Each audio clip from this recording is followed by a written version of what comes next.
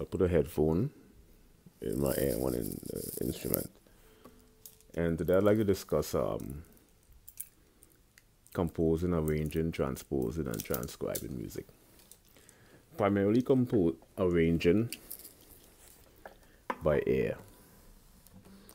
And one of the things I've discovered with arranging music by ear, well, there's a disparity between arranging music by ear and arranging from the perspective of listening to the actual song itself, rather than extracting the song, the memory from your brain.